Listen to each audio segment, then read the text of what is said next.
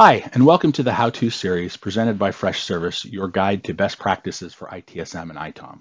My name is Chad Hafterson, and I'm here to share with you the how-to topic, Improve Agent Productivity and Efficiency with Freshservice Predictive Intelligence.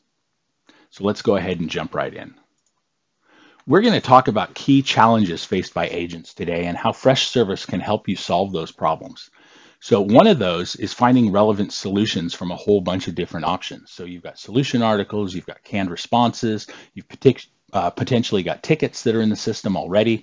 How do you choose from which ones, all the ones that are out there, which ones are most relevant to a particular customer, and do it quickly so you're solving the customer's issue quickly? Because at the same time, customers and employees want their resolutions as quickly as possible so they can get back to their work. So there's a natural tension between those. At the same time, agents are often asked to solve repetitive, low-impact problems. That takes a lot of time and takes away time from solving the more complex, more difficult problems that really slow users down. And then finally, agents are often working in different silos, even on similar types of tickets. So wouldn't it be great if we could identify where there's overlap in what different agents are working on, or maybe even where there's overlap in what a particular requester has requested across a bunch of different agents. We're going to talk about all of those today. And we're going to talk about 4 ways to increase agent productivity by using predictive intelligence, which is a new feature built into Freshservice. We leverage AI predictive models, artificial intelligence. We basically go through and look at your historical ticket data and then make suggestions about how to default values into fields or how to suggest different solution articles or canned responses to more quickly solve tickets.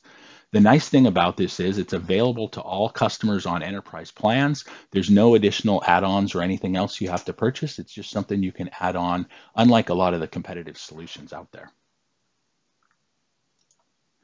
The first area we're going to talk about today is automatically categorizing, prioritizing, and routing tickets using Field Suggester.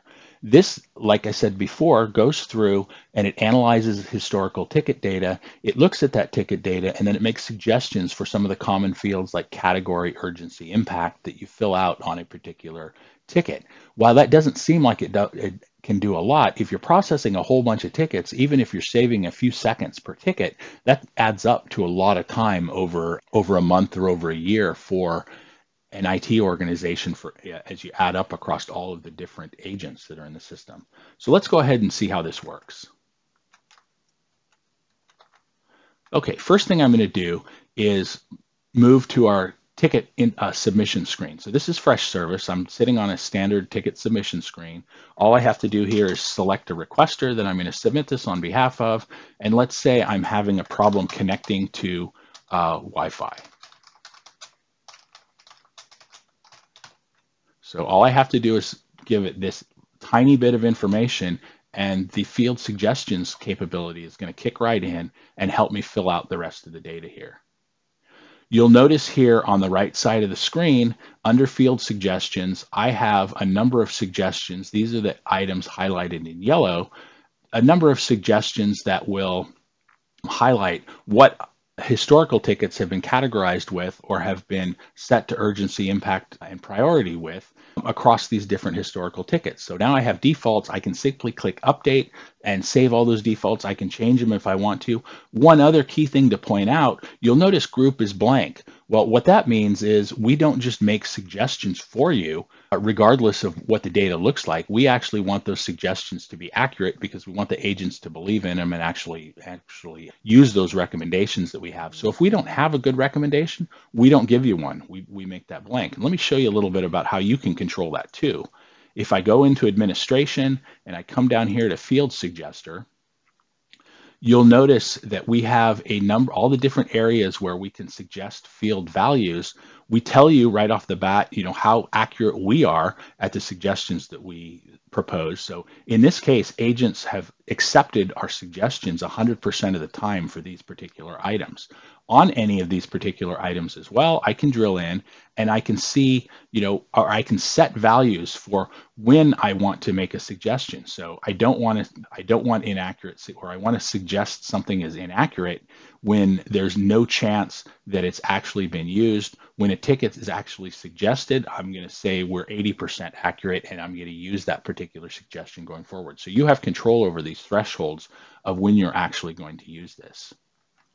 Okay, let's go back to our presentation. Already submitted, or what other tickets that are similar may have already been suggested as well. So let me show you how that works.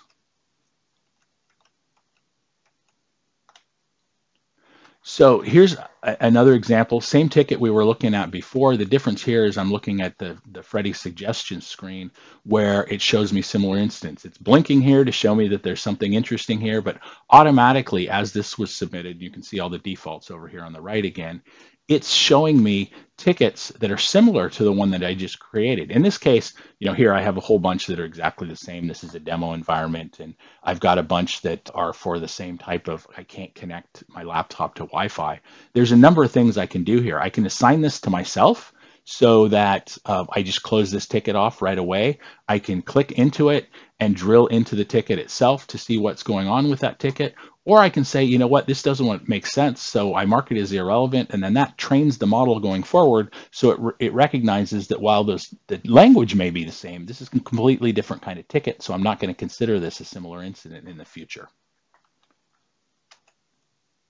Moving on to the third and fourth areas, there's a couple other key areas we address here. One is providing quick first response to customers using pre-saved suggestions of canned response suggestions. With these, we provide, again, looking at historical data, which canned suggestions you may be able to just quickly select and send off to the user to solve their particular problem. Similarly, we have solution article suggestions, which do the same thing. They'll recommend relevant documents and solutions using our solution article suggestions, looking at what matches. This one's more of a text-based match versus looking just at historical data, but it makes suggestions for you. So again, automatically as an agent, as I'm creating things, it automatically makes those suggestions for me. And let me show you these really quick. Okay, in this case, I've submitted a ticket that basically just says I need to reset my AD password. And it's come up with two suggestions in this case. Same place that you'd have similar incidents if those were found here. There aren't any found here. So I've got a number of solution articles, that match some of the keywords and match some of the historical data that I have in the system. Here's one, how to reset your AD password. This one looks pretty similar. If I click on that, it gives me several options. It shows me the text of the solution article. It also allows me to insert the URL or insert the content directly into the ticket, in which case it's sent on to the user.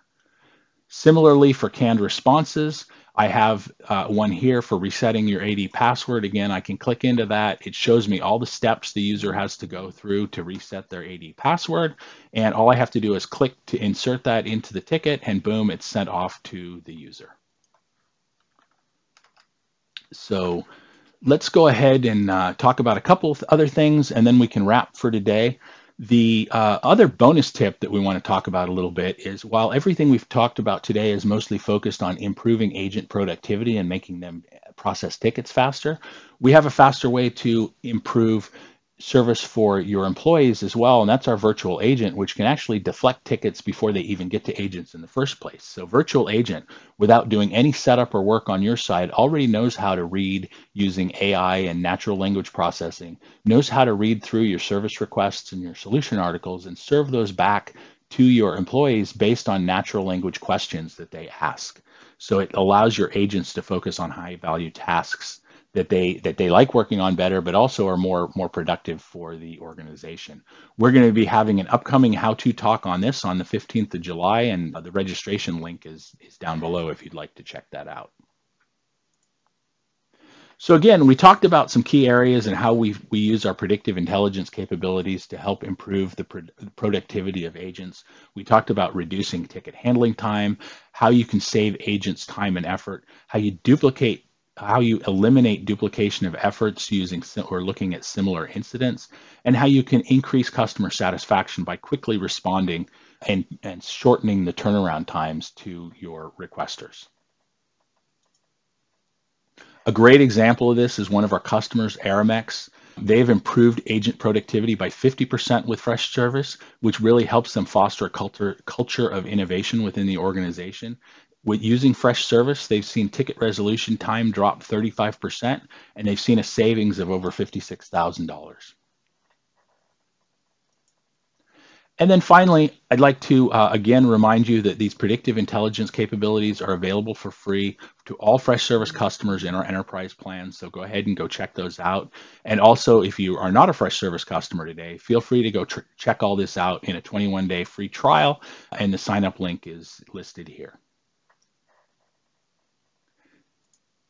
Thank you for your time. And now we can take some questions.